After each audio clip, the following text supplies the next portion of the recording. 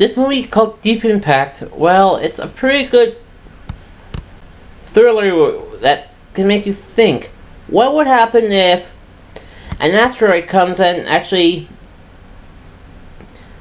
destroys most of the Earth? And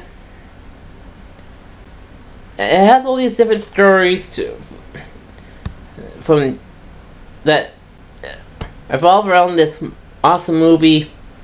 It has an all-star cast from Robert Duvall to Tia Leone, who's appeared in a few good movies I like, and Morgan Freeman as the President of the United States. And to me, this movie is a nice thriller, saying, what would, you have to think, what would happen if, like I said, if an asteroid happens and was not planned to destroy the Earth, and believe it or not, the Earth does not get destroyed, but most of North America has been put underwater, and because of the deep impact of the asteroid,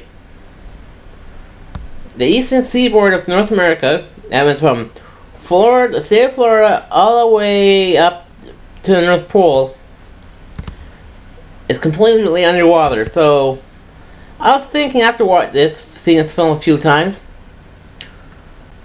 if Washington D.C. underwater, that means this means that the United States in this film needs a new capital.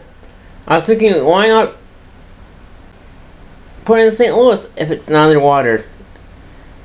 In this movie, I highly recommend. Good storytelling and good special effects, and I highly recommend to all you people to watch this film. I'm giving this film 5 out of 5.